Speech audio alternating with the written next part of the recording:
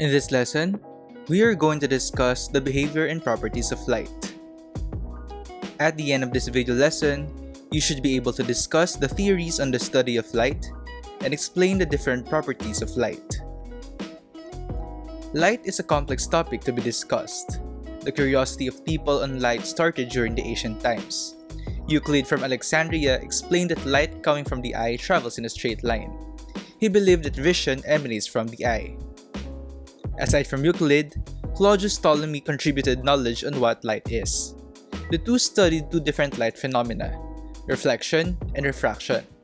However, only limited knowledge to even no knowledge at all about the composition of light was available during these times. It was only starting the 17th to 18th century when the nature of light was really well studied. Isaac Newton argued that for light to be reflected and refracted, it must adhere to the geometry of the object being reflected and refracted. The geometric nature of reflection and refraction of light could only be explained if light were made of particles referred to as corpuscles because waves do not tend to travel in straight lines.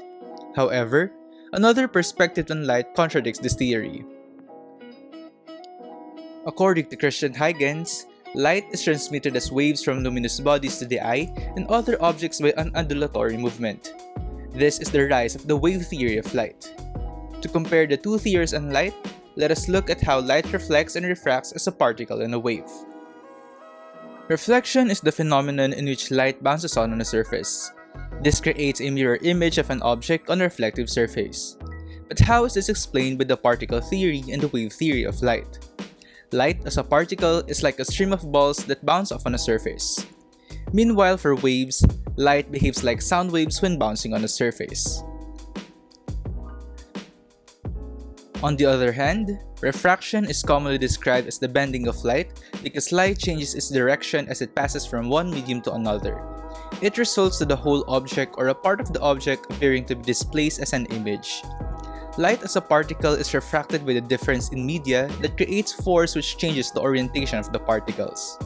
On the other hand, light as a wave refracts due to the change in velocity of the waves as they travel from one medium to another. Reflection and refraction are both explained by the particle and wave theories of light, but these are usually explained using the particle theory of light. Aside from reflection and refraction, the particle theory of light can explain the formation of shadows. The formations of well-defined shadows are explained by the particle theory of light. If light is a wave, shadows will not have crisp edges around them. Common example would be eclipses. The light coming from the sun will reach the earth but will be blocked by the moon in the middle of the sun and the earth. From earth, we will be able to see a crisp shadow created by the moon. This is called the rectilinear propagation of light. In this property of light, it travels in a straight line while traveling through a homogeneous medium, meaning there will be no changes in the orientation and velocity of light. Aside from this, the straight line that will be traversed by the light will be the fastest or having the least time. This is called the Fermat's principle of least time. These three properties of light, reflection as seen in mirrors, refraction as seen in lenses, and rectilinear propagation as seen in eclipses and shadows are all explained by the particle theory of light which are under geometric optics. This includes the properties that are explained using ray approximation for light. From the word itself, geometric rays are used to diagram the behavior of light as particles. However, some properties cannot be discussed with the particle nature of light.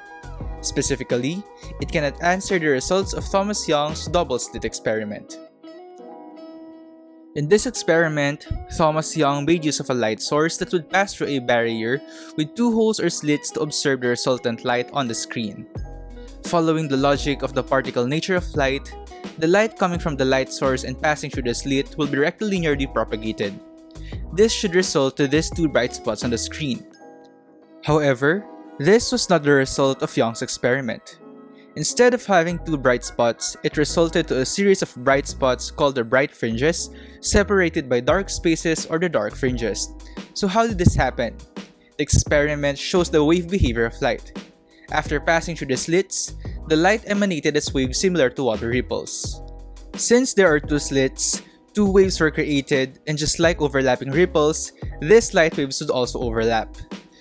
The overlapping similar parts of the waves created the bright fringes. However, the overlapping non-similar parts of the waves created the dark fringes. This phenomenon is called interference of light. Interference is the resultant wave of the individual waves which follow the superposition principle. This simply means that the overlapping waves is the algebraic sum of the individual waves. The bright fringes are parts created by waves with overlapping crests or overlapping troughs. Since these are similar wave parts, there is wave reinforcement or the wave is strengthened. This results to the bright spots on the screen. This is called constructive interference. On the other hand, dark fringes are created by waves with overlapping different parts. Particularly, the crest overlaps with the trough. This results to wave cancellation. This is called destructive interference. Aside from the double slit experiment, interference is evident on thin soap bubble membranes and compact discs. Again, this happened because light as a wave will create new waves or wavelets as it passes on narrow holes or slits. This is called diffraction. Diffraction is the bending of light around an obstacle and subsequent spreading of light waves into the region behind the obstacle. This is the reason why light may appear spread out even if there is only a tiny slit or hole. This obstacle is illuminated by a beam of monochromatic light from a point source will cast shadows that are fuzzy at the edges. These shadows upon close scrutiny are bordered by alternating light and dark bands. The amount of diffraction depends on the width of the slit compared to the wavelength of light. When the slit is considerably larger than the wavelength, very little diffraction occurs. It can be related to the water pressure on water hoses. The smaller the opening and the greater the wavelength, the more the water spreads out. Another property of light is evident when white light enters a prism and it splits into its constituent colors. This is called dispersion. The band of colors is called spectrum and is comprised of red, orange, yellow, green, blue, and violet light. Red light has the longest wavelength but has the least index of refraction and is therefore bent the least. On the contrary, violet is refracted the most. That is why red is on top while violet is at the bottom of the spectrum. This is evident in rainbows. Upon entering a water droplet at a certain point, part of the light gets refracted. The droplet serves as a prism which disperses light. Light is internally reflected once it reaches the back surface of the droplet. It will then exit the water-air interface in which it gets refracted and dispersed. We usually say that we see rainbows after the rain in which the sky is already bright blue. But have you ever wondered why the sky is blue? Why does it become red-orange during sunrise and sunset? Why are clouds white? The answer is the scattering of light. Scattering happens when particles interact with light, causing the latter to be redirected from its original path. The sky appears blue because as the sunlight enters the atmospheric gases, the violet and blue lights are scattered the most. However, our eyes are more sensitive to blue than violet light. Thus, the sky appears blue. At sunrise or sunset, sunlight travels farther through the atmosphere.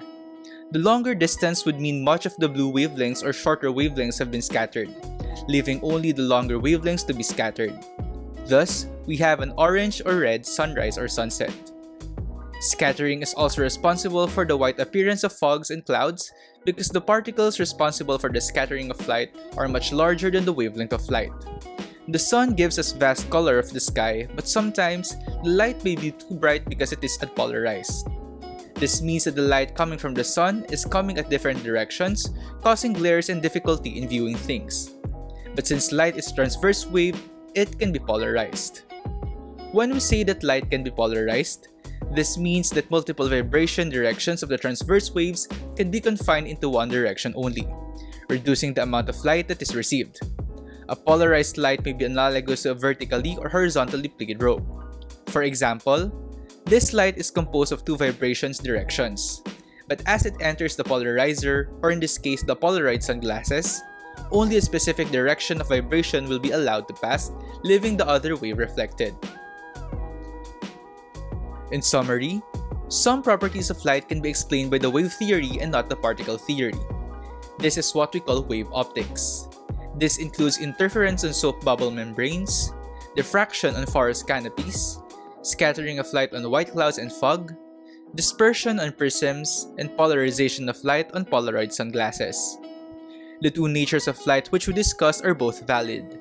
Some properties can only be explained by the particle theory, Some particles can only be explained by the wave theory. This gives rise to the dual nature of light. This means that light behaves either as a wave or a particle. Other developments have also risen which agree to either of the two behaviors of light. The first one is the electromagnetic theory of James Clerk Maxwell. He explained that light is a transverse wave that is partly magnetic and electrical in nature. This means that light as an electromagnetic wave is produced by charges and current and is propagated in space and time. Another development is the quantum theory of light.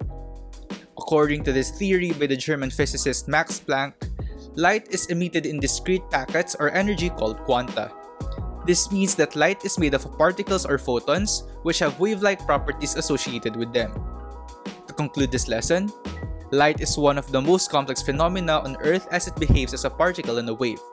This gives it several properties which are evident in our surroundings. To wrap up this lesson, let us review the following key points. Light has a dual nature of being a particle and a wave, which are supported by the corpuscular theory, wave theory, quantum theory, and the electromagnetic theory. Geometric optics models light as a ray. It covers reflection, refraction, and rectilinear propagation. And lastly, wave optics models light as a wave. It covers dispersion, interference, diffraction, scattering, and polarization. And that ends our discussion on the behavior and properties of light.